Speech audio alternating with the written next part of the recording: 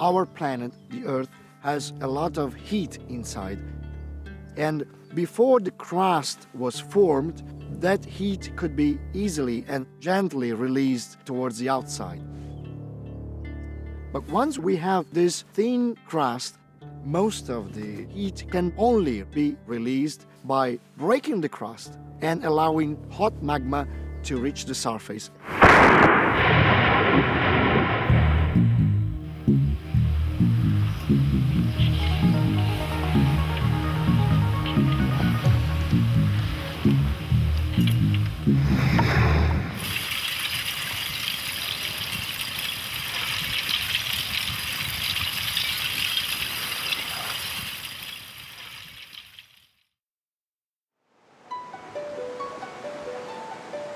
Mount Etna is located along the eastern coast of Sicily, which is an island in the middle of the Mediterranean Sea.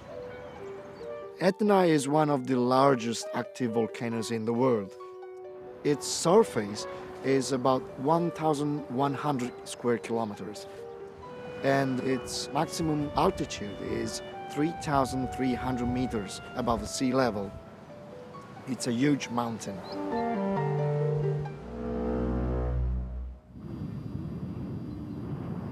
Mount Etna has 4 summit craters.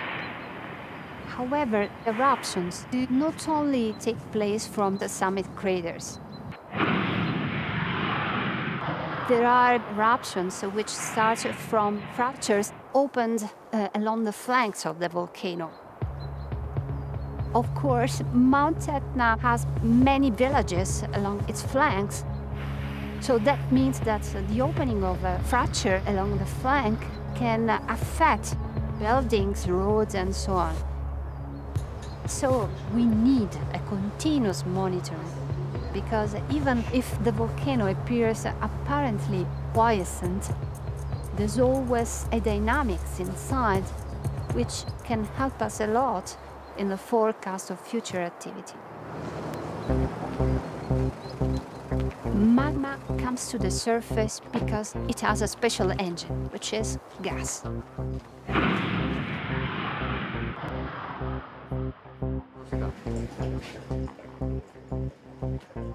This is one of the automated stations that we use to measure the flux of sulfur dioxide that is emitted by the volcano every day. The SO2 amount in a volcanic plume is very important to us because it tells us when magma is coming to the surface and how much magma is possibly coming to the surface. To give an example, before the last eruption, which started on May 13, 2008, we had a steady increase in the SO2 emission from the craters of Mount Etna, which reached its highest point the very day when the eruption started. I also measure the flux of carbon dioxide, which is the most important magmatic gas being released by Etna through its flanks.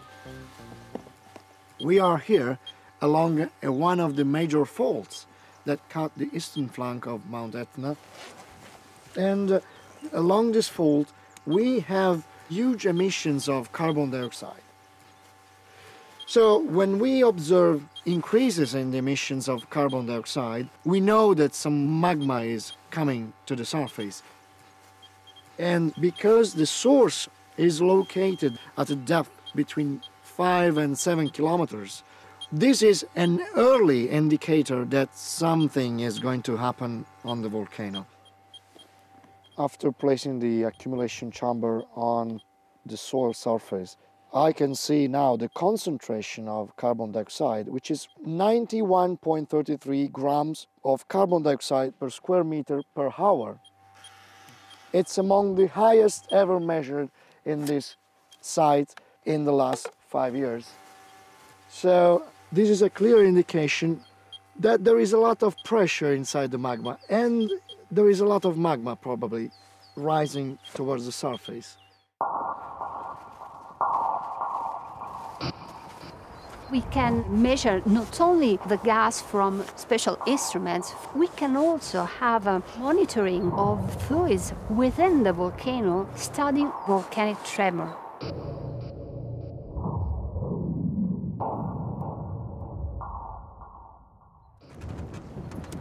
We have more than 78 seismic stations along the eastern coast of Sicily.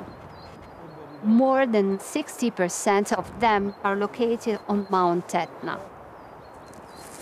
These stations are deployed all around summit craters at different altitudes in order to reconstruct the movement of magma and fluids and see if there's a change of the position of the magma from depth to the surface.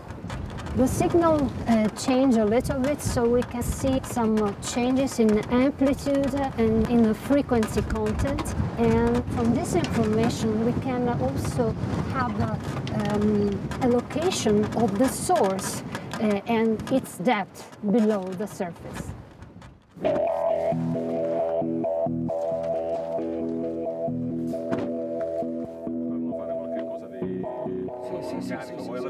Si possa anche cambiare posto al limite.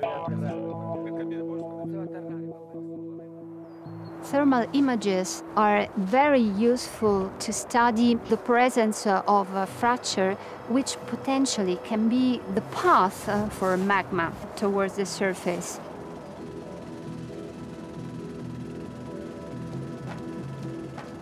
Visually, you cannot note that there's an anomaly in the ground, but using thermal images, you can recognize this anomaly with an increase in the temperature and a difference in the color of the rocks. So using this information, you can define the regions which are potentially more dangerous. The temperature inside of the pit crater is normal. I think that the level of the magma is low. At the moment, it's okay. The crater, summit crater, it's okay.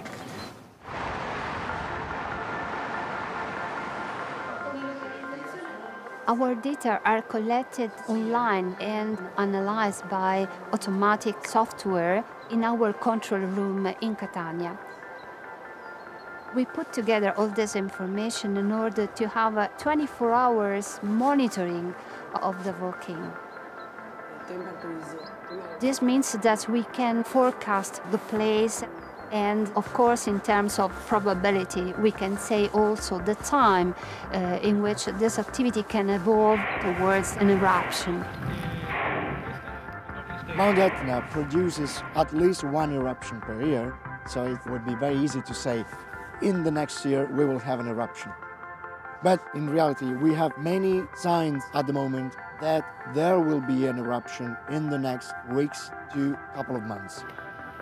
Only when the seismic crisis that precedes eruption starts will we know that we have between 6 and 12 hours to say what the risks will be for the population.